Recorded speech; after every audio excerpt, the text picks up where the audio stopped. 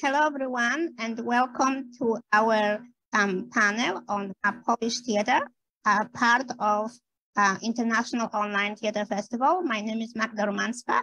I apologize for our slight technical difficulties if you witnessed them previously. I am executive director of the Theater Times, and today's panel will be led by my wonderful colleague, Kasia Lech, who will lead the conversation with our esteemed guests. So I will pass this on to Kasia. Thank you, Magda. And thank you to the Amsterdam School of Historical Studies at the University of Amsterdam and Between.Pomiędzy Research Group at the University of Gdańsk for supporting and co-organizing this panel. Glitches are a wonderful thing, and we've been reminded how playful a technological world can be. And let's start now. Together with me today is a group of wonderful scholars and artists. Eva Bal is a professor in the Department of Performativity Studies at Jagiellonian University in Kraków. She published books on cultural mobility, on ideological and socio-political underpinnings of knowledge productions, amongst others. She also researches minority languages, translation studies, gender and queer studies, and the and post-colonial studies. Welcome, Eva. Maciej Gorczyński, director of Inni, Ludzie, Other People, which is streaming now for 24 hours by Teatr Barakah, is a director who, on one hand, is a trainee, one of the graduates of a traditional Polish theater system, so National Theatre Academy in Kraków, and also of philosophy at the University of Gdańsk, but at the same time has been connected with, for many years, with Gardzienice Theater and performed there as an actor. He's a awardee of the 27th Polish National Competition for Contemporary Play Staging for Inni, Ludzie, Other People that we have now honored to watch. And Tomasz Wiśniewski, professor at the Department of Performing Arts of the University of Gdańsk. He's a founder of Beckett Research Group in Gdańsk and the Between.Pomiędzy Research Group and the festival. He has published books on complicité, Beckett, amongst others, and at present his research focuses on Irish drama and theater. Thank you. And what is wonderful about this group, apart all that rich expertise, that we are all from very different places in Poland. And I'm going to now use Eva Bal's reference from her recent lecture on Ukrainian theater, in which she used that form, place of memory, place of commemoration, place that we come back to remembering. And I'm going to ask you about, when you think about transformation, that 1989, 90s, whatever that means to you, from communism to capitalism, and I'm asking you about your place of memory. Where do you go? Oh my God, so you're making me speak about my age. Wonderful, just for the beginning. But when I think, it's not exactly a geopolitical place I'm thinking of, but I'm thinking actually about generational situatedness. So from my point of view, from the generation that this year turns 50, unfortunately, I can say that we have seen the uprising of the transformation heroes, men heroes, mostly like Lech Wałęsa and Jean-Paul II. John Paul II, excuse me. And we have seen also or witnessed also the fall of these heroes. So in some way we are, together with the theater that is really close to our generation, as I can see it. So we have witnessed also one very important thing, that the transformation has been narrated from the point of view or through the figures of this man hero, not heroine, but heroes. And something that has been overlooked in the theater during the last 30 years after the transformation was the situatedness of women in the Polish society. I would say that it's partly women's thought also, because they themselves have overlooked the importance of the position of women in the Polish society, and we are living today a kind of a late or delayed revolution, social revolution, that we can see through the plays by Rosa Sarkisian, Joanna Wichowska in Radio Maria, or through the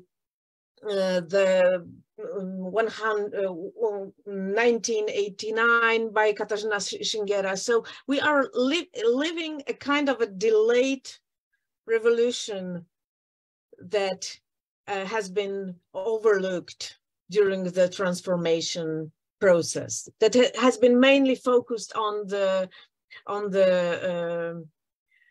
well, how to become wealthy, how to become rich, you know, and that has been concerned about the Catholic Church. So this is my point of view. Thank you, Ewa. In short, because we have no time. Maćku, Tomku? Kto chce? So maybe I will join Ewa in her very broad view and transformative years since 1989, but also what is going on now in Poland, and at the same time globally. I mean, in other countries, the female voice, the voice of various kinds of, we may say, marginal voices cease to be marginal and enter the public sphere of theater very strongly. A similar situation happened quite recently in Ireland. But coming back, Kasia, to your question, when thinking about early 1990s, I need to come back to the place when I lived then, to Koszalin, which, as you know, is not a very metropolitan city with thriving theatrical life. And I think it was this experience which comes back to me when thinking about your question is quite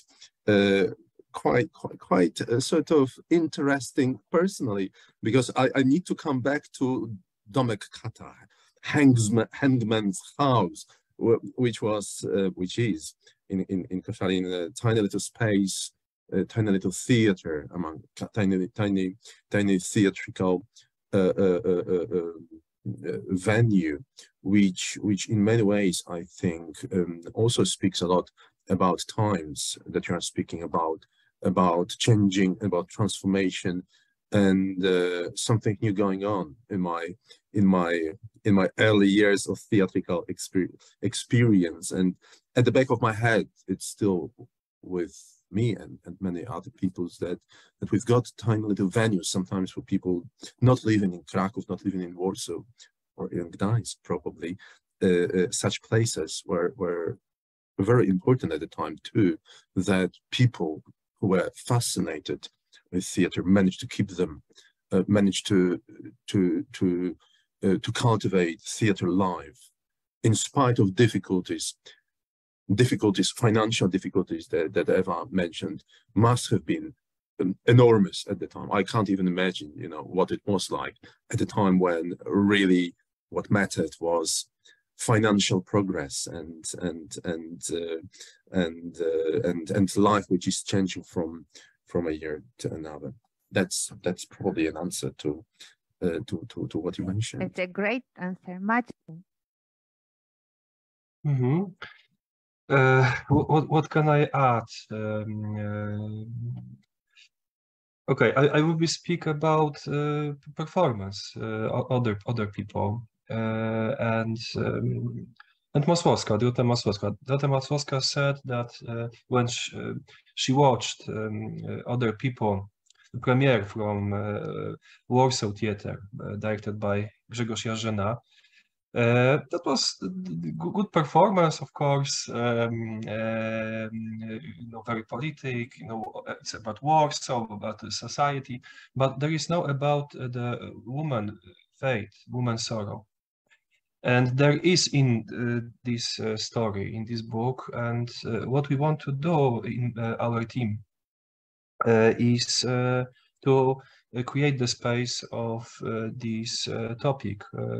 It's, I think, in very deep, our performance is about the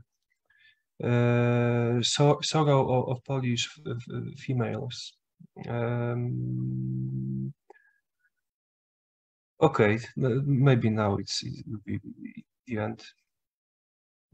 Dziękuję. Thank you. I had exactly the same perception. Like that was very clear for me watching your production, and I think it's important to say this is a big departure of the text, because in the text it is Kamil that is the main character. So that is a very big decision that for me it worked powerfully. And I want to say that it is very interesting how Inni Ludzie in Teatr Barakah and your interpretation really raises the points that both Eva and Tomek raised, but also I guess my own memories, because I come from the generation nothing, so that we didn't have to fight for anything. For us, transformation meant Lego, access to Lego that your production so beautifully raises. But at the same time, I remember those women that Monika Kufel so powerfully performs in your show, and that depression that is everywhere, that is in your show. But at the same time, that in many ways, for me, it's the 90s. It's the in particular not only women, men, but it's that depression of not being able to live the Western dream that we were promised, that beautiful, colorful land where you can have everything everywhere for nothing and everyone are just happy like in Dynasty. Yes, I think the question from the story, the book of Masłowska and our performance is a question for a language, what we are speaking. Yeah, because the conflict in this performance is there is the border between characters, and the border is a language. They cannot meet others and they cannot speak with others because the language. And the question is, what is the language of transformation? The language of, for example, middle class, like Monika Kufel character. It's basic middle class woman from Warsaw, yeah, and Maciej, her husband. They're speaking a specific language, and the main character of the performance, Kamil, who is an artist, yes, but he's a hooligan too, and some bad guy, I think, a little. He's speaking a specific language, and this language is in collapse. And the question is that the collapse, this border, is the main problem of in Polish society. Is the main problem of the conflict, because this is the conflict of classes and conflict of the violence. There is one for me very touchable, because I watching every performance of other people. There is a dialogue between two girls, Lena Witkowska and Agnieszka Kocińska, and this is the dialogue. The topic of this dialogue is homophobic. Yes, because one of the girl is a lesbian, I think, yes, and other girl is she speak, very, very brutal and the hateful language, but we know that is only is only a language. Within there is something else, but there is no connection.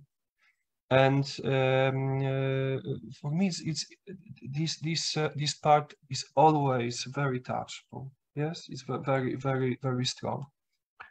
I was thinking about this topic, the transformation. Where is this transformation in our performance? When we start, we were speaking with the team Cukry. Yeah, Cukry is the trio of the girls: Agnieszka Kocińska, Lena Witkowska, and Karina Górgowska. And we are looking something like, you know, I don't know English word, but it will be blockover, like, you know, block of flats, but yeah, block how of to flats. say? Yeah, block of flats. Yes, I know flats, but yeah. blockover. Community of people, community of people living in a block of flats, probably. Yes, bo chodzi mi o przymiotnik, wiesz, tak jakby coś blokowego. From the flats. Yeah, so atmosphere of this. I was lived in a block of flats in Gdynia, and Masłowska lived in block of flats in Wejherowo, and the guys know this situation, and we are looking this. So because I feel that deep in this text and the performance is this atmosphere. So we are looking a sound of block of flats, you know, atmosphere of block of flats, because for me this space of block of flats is a symbol of transformation. And the gray color, you know, because the communism was gray, yeah. But now I think only, you know, decoration disappear. The stage of our society, of our space is gray always. Yes. Great faces. Our last song is about this. This is the face of depression, you know, and melancholy of block of flats. That's a wonderful phrase, and I think it is really like was really felt in the piece that the characters are on one hand very far away in the language, and on the other hand they are very close on the stage. Yes. Like in the block of flats, you can hear everything, you can see everything, right? You're really, really close. You mentioned language, and you know, it's such a, like, it's, you know, it's Masłowska's, of course, language is, you know, super heightened and really experimental, but then you add another layers because the musicality in the text of on the page of Masłowska is towards, let's say, hip hop-ish aesthetics, but you added to it other musicalities. Yes. I can recognize some, you know, almost quotations from the 80s and 90s, that vibe, and I can hear, of course, the prayers and vocalization. So question is to all of you, like to Maciej, it is why his narration needed that heightened language, and to Tomek and Eva, it's and Magda, it's a question of, because that heightened language, you know, Maciej asked, what is the language of transformation? But when we think about the, you know, those plays, those performances that have been narrating transformation, particularly from marginalized perspective, so from Julia Cholewińska, Foreign Bodies, which used Ewa Hołuszko as the source for understanding what happened to Poland. It had choruses and rhyme prose. When we think about Babel Revolution, also Julia Cholewińska, which used fairy tale as a sort of, you know, way of narrating communism, capitalism transformation, but also, of course, 1989, you know, the one this year, rap, let's say, hip hop and everything else musical about the transformation. There is that sense that we need heightened language. They are different. So I guess after Maciej talks about his choices, I would really want to know from the three of you, from observing this in a broader perspective, why is it, you know? I have my own theory, but I share that at the end. I don't know if that's...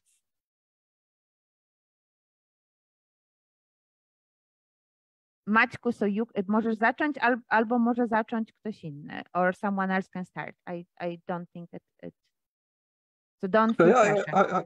I can stop maybe. I will be listening a little.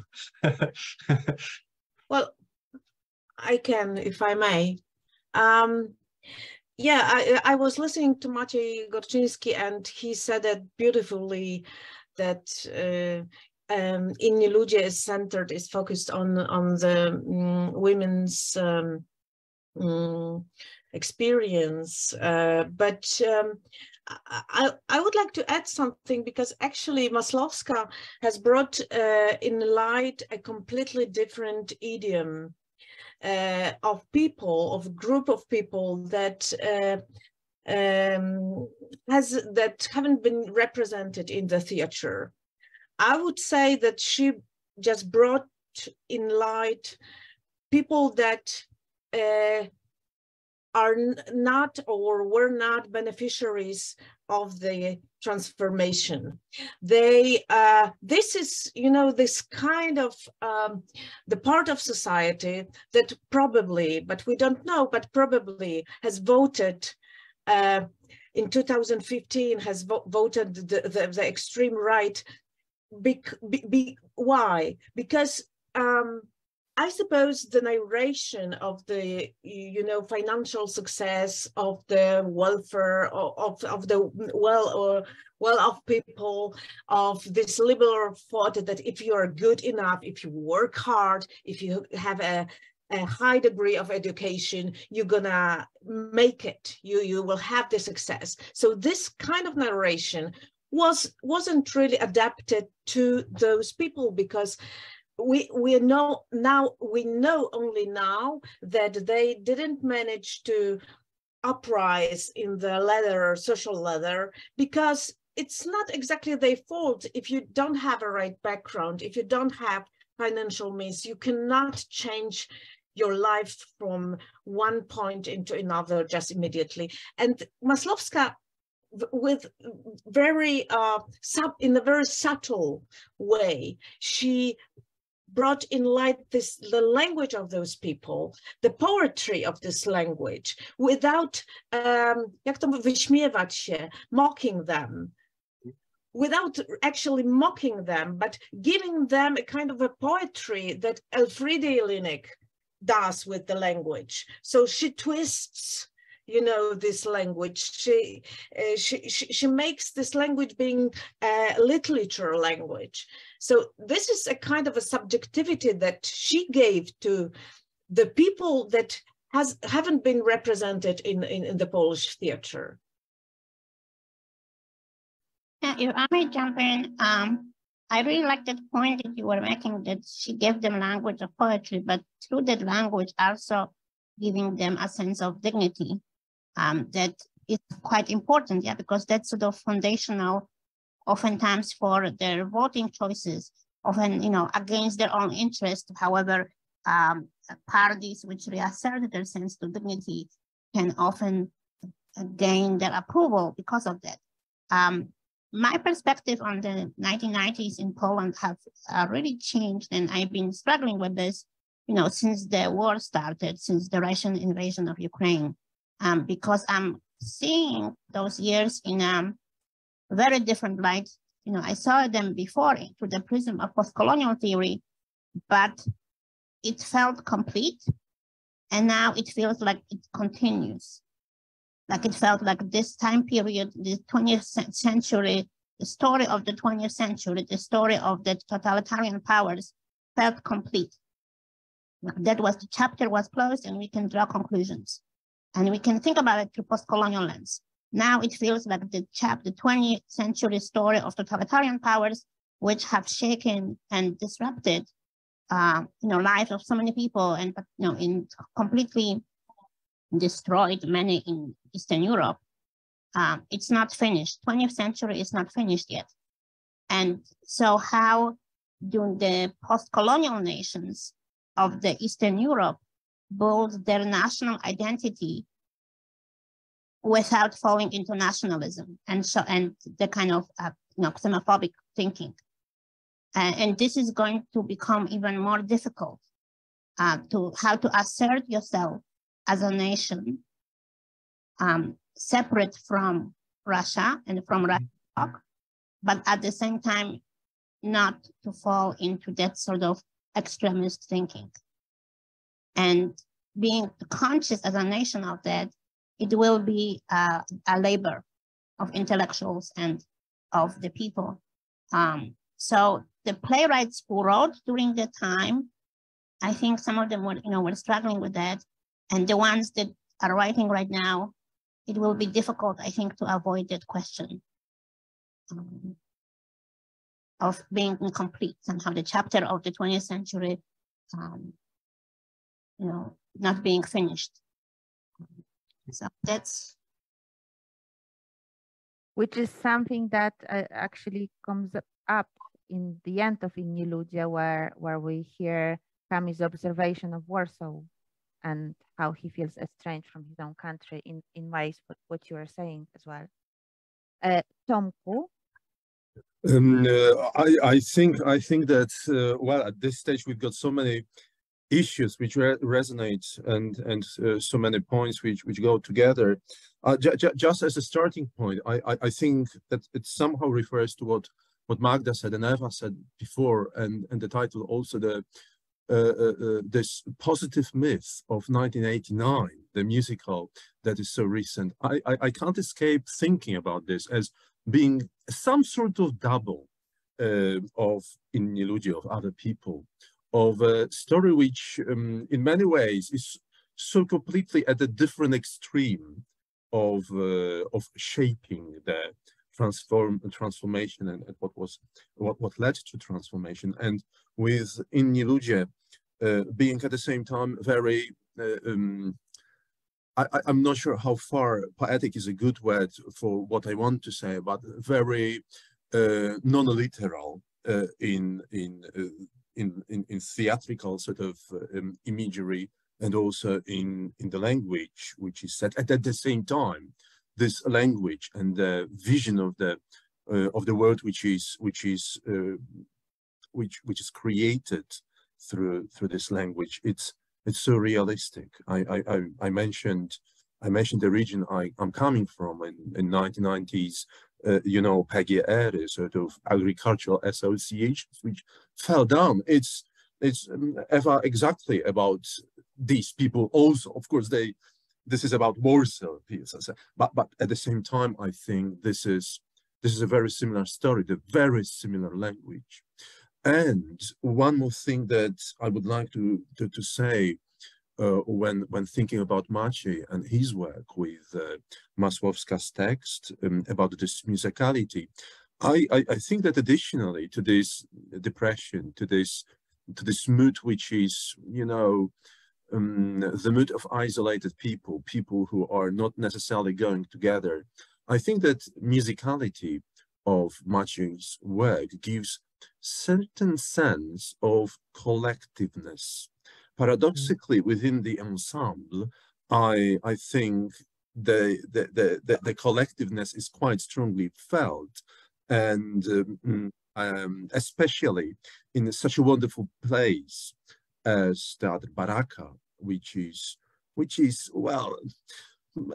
not exactly the same as Hangman's House in Koszalin, but well, there is a sense of theater in this, of underground theater, of space which is non-theatrical being so theatrical. And I think in this space, the ensemble that Maciej created is strongly felt. And just to finish my stream of consciousness, I would like to add that Maciej works with Iwona Bandzarewicz, and this is also felt in the performance, not only the sound, but also the visual story, which is maybe moderate on the one hand, but gives the theatrical, the stage language certain coherence. within sound, within vision, within the language, there is this sense of sharpness, of provocation, of being non-obvious. And I think that finally it also comes back to what Magda said about certain traits in Polish theater also, which moves us back. I mean, sonic tissue in Polish theater, I think, is nothing extraordinary. Let's put it in this way. But Maciej puts this into a new dimension. Perhaps these random thoughts gathered from as a response to what has been said so far. Thank you, Tomku. I also agree, because I think, like, cynically, visually, that trolley from Lidl that is there on stage, it brings together so many tropes with Anna Nowicka inside it as well, to which we will come back. But Maćku, I first would like to hear from you about that importance of layered musicality, tej złożonej muzyczności, tych wielu referencji muzycznych, and linguistically as well as rhythmically for you. Okay, firstly, I want to say thank you, Tomek, for what you say about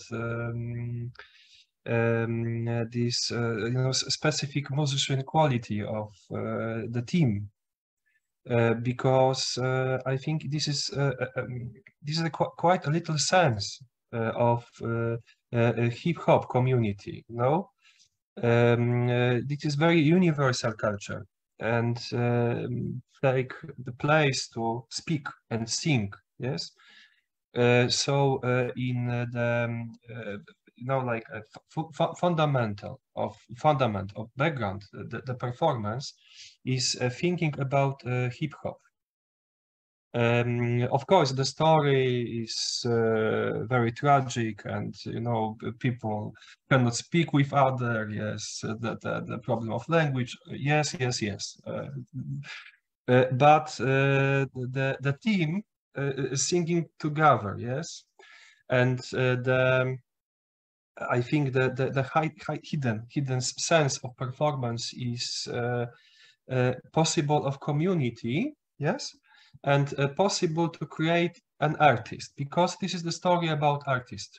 Kamil Janik became an artist in dramatic structure of performance. Yes, on the end, when he's singing "Grey Faces," the last track of performance, he is an artist.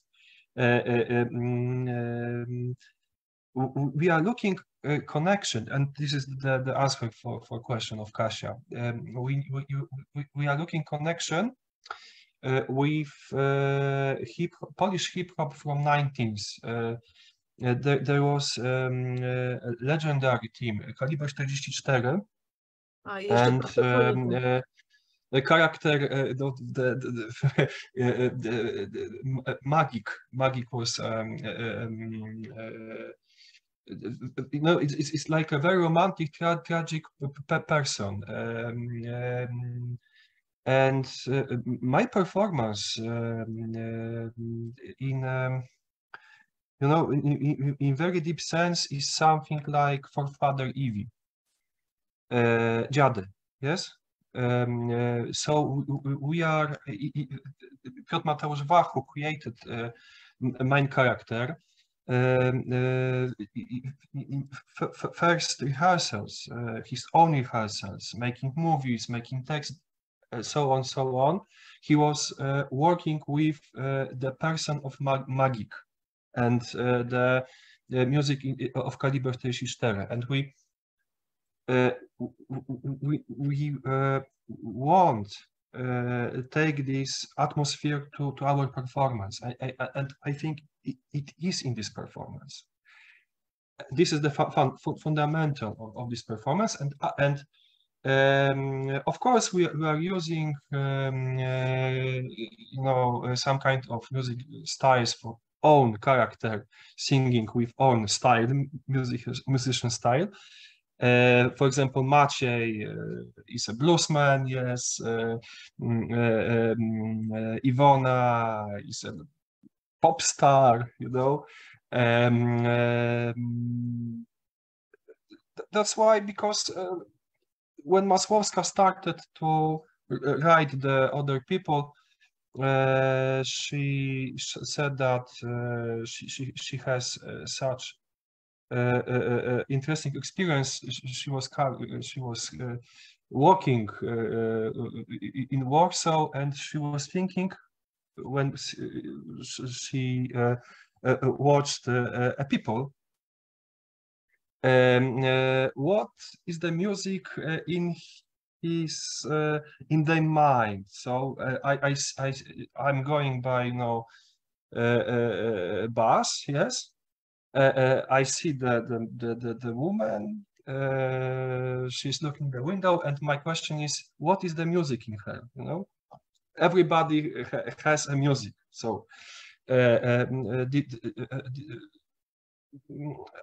I think this is the start point to musician discover, and of course in theatrical way, in practice, yes, this musical fundament, the rhythm, the sound is from my music theater when I was an actor from Gorczyński. Yes, but of course it's very different, but it's take from there. Create the music structure and put the dramatic situation on, but the music is fundament of the world, of the theater world. Thank you. And I'm so glad that you said forefathers, because that's exactly my theory, what Tomek said and Eva and Magda about that, you know, trying to make sense, trying to make traces, trying to create new myth, that somehow we have that sense that it should be another epopeia narodowa, right? Another national epopee. So we somehow go back to that heightened language, right? Even in 1989, a musical, they think about Dziady. There is a moment when they think about Dziady. Somehow we can't, it's so, even, you know, that transformation, Gustav Konrad, right? That becomes always the one that we come back somehow. Like it genetically, inherently, whether ingrained in us in Polish classes in school, that somehow even in theater to create a new, because in foreign bodies the same, like the forefathers if also appears in that pattern. So somehow we want to create the new one in relationship with the old one. So, you know, perhaps Darek Kosiński, serdecznie pozdrawiamy, was right, you know, how deeply that is ingrained. So as we are, as the time runs away slowly from us, my last question is, who do you think Polish theater so far left out of that story? So whose story of transformation, whose perception of transformation from communism and capitalism, voice, perspective, memories, we haven't heard yet? And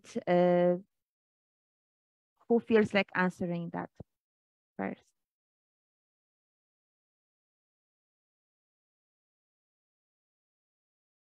I think we need to look for Masłowska, yes, because Masłowska have such a talent to hear the voices, to hear the language, and she is, of course, maybe she will be laugh what I say, but he's like a Joyce a little, you know. Joyce created Ulysses from the many languages, and I think Masłowska is created the same way, you know. It's of course it's poetic talent, but I think you know, it's, of course we can speak about, you know, some sociological or philosophical artist, and political artist, but in Masłowska language and talent of language of writing is something very interesting to hear the transformation. Thank you. Maybe I can add something.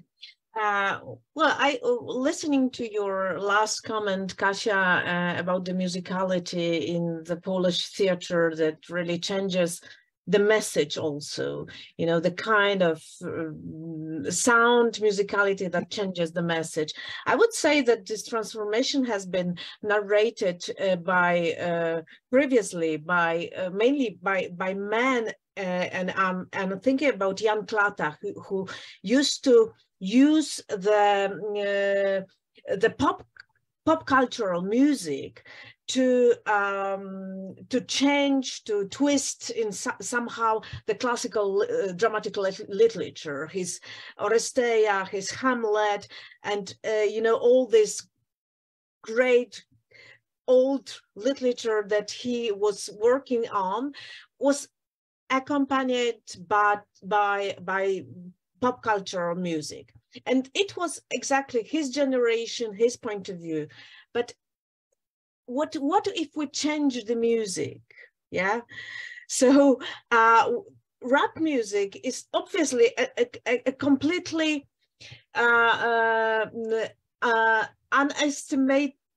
underestimated gender in the theater. And it was like when we are talking all the time about 1989, and I got a feeling that for the first time we ended up not only with a certain mannish vision of the transformation, but we have ended up with the position of theater director also, because Katarzyna Szyngiera is the director, and we have ended up with the kind of a philosophical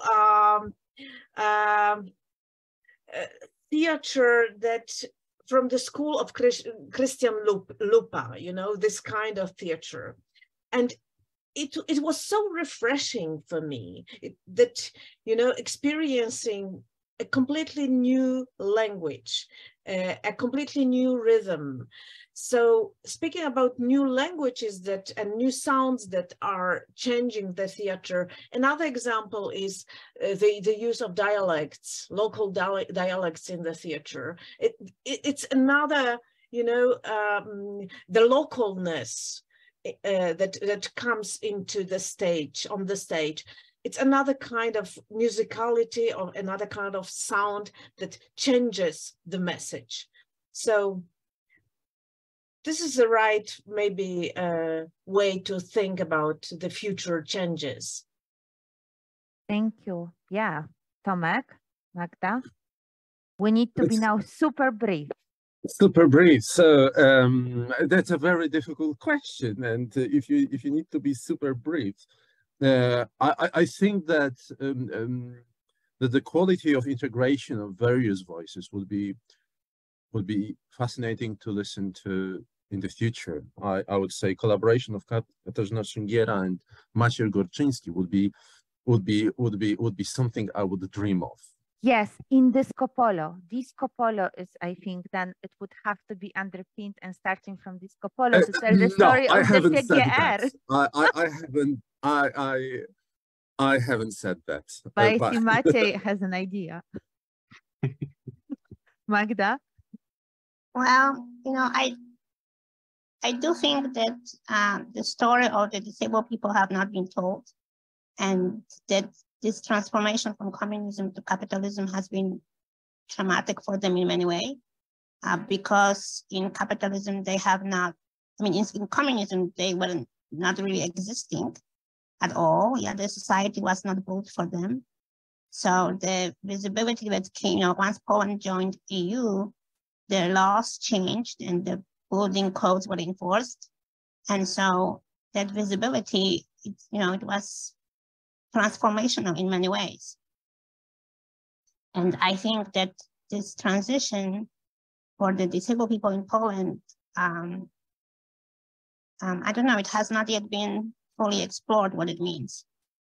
And how the two systems approached, capitalism, even with its, pressures on perfect body and all of that, we have not really yet truly explored what communism did to the people and disabled people, and how it approached body, and how, despite its claims of equality, it was extremely prejudicial towards the perfect body and built on the assumption of a working, functional, ideal body.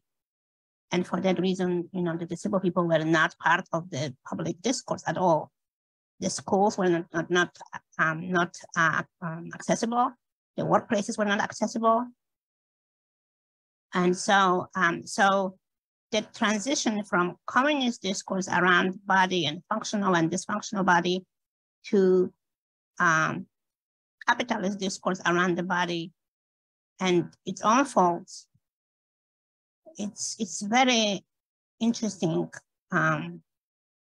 thing to think about. That I don't think we have yet fully, those of us who study Polish culture or who come from this culture, I don't know if we yet grasp what it truly means. This is now looking into a future, a really important ending. Magda, thank you.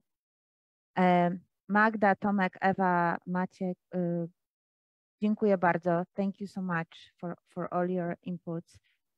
Thank you to those of you watching us. Have a wonderful night, wonderful day, or wonderful middle of the day, wherever you are. Thank you. Thank you everyone for participating in our International Online Theatre Festival.